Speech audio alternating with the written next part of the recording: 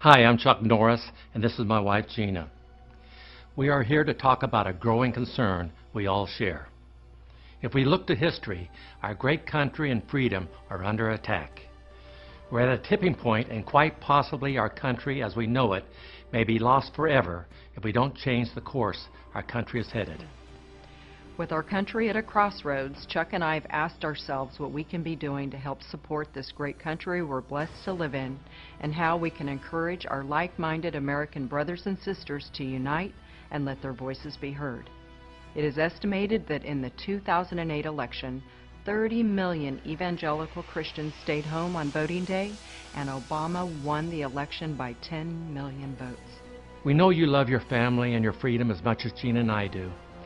And it is because of that we can no longer sit quietly or stand on the sidelines and watch our country go the way of socialism or something much worse. Our only hope is for each of us to make sure we have not only registered to vote in the primary and the general elections for 2012, but to make sure our voices will be heard by casting our vote on Election Day. As Edmund Burke said, all that is necessary for the triumph of evil is that good men and women do nothing. Our great president, Ronald Reagan, said, "Freedom is never more than one generation away from extinction." We didn't pass it on to our children in the bloodstream. It must be fought for, protected, and handed on for them to do the same. President Reagan went on to say that you and I have a rendezvous with destiny.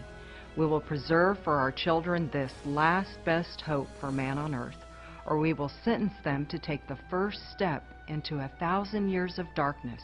If we fail, at least let our children and our children's children say of us, "We justified our brief moment here.